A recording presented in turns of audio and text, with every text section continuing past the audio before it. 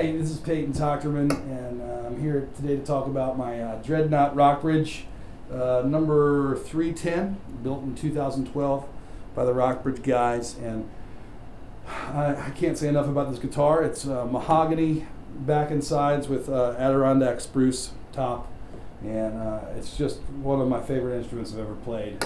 This is my workhorse guitar. I've recorded with it, I've toured with it, and I play it every day for every day, hours a day, and I love this instrument. It looks beautiful, it sounds great, incredible, it plays incredible, fits in my lap perfectly well, and it's a workhorse. I've taken it to up in the mountains above Boulder, Colorado when it's snowing and dry, and I've taken it to Afghanistan where it was 120 degrees, and it's the consistency from these instruments is just incredible. So anywhere I've traveled, it's just an amazing instrument to play.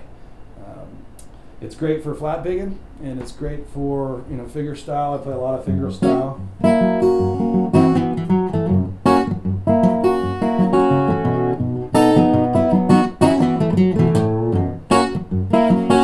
And it's just very versatile.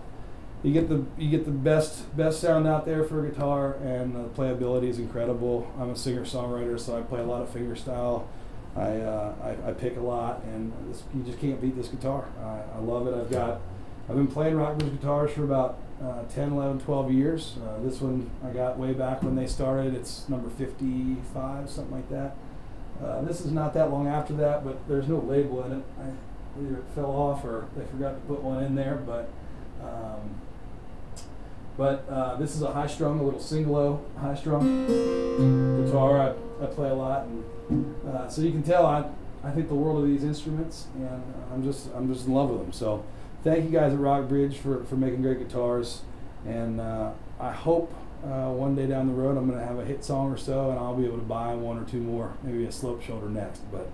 But I don't need it, because this is one hell of an instrument. So thanks guys, and I hope to see you down the road, and yeah, see you later.